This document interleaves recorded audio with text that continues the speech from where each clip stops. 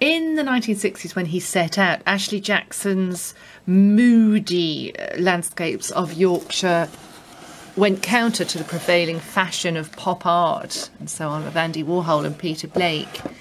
But they have been highly prized ever since, and these watercolours sell for a lot of money in exhibitions.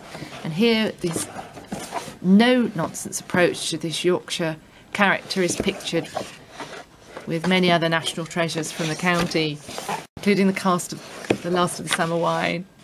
He's been commissioned by the MOD to paint Royal Navy ships and was official court artist at the Poulson bribery case in 1974. He's met many famous people, and he shows the constantly changing skies above Holmfirth. Oh, when the wind blows, look at that, absolutely gorgeous.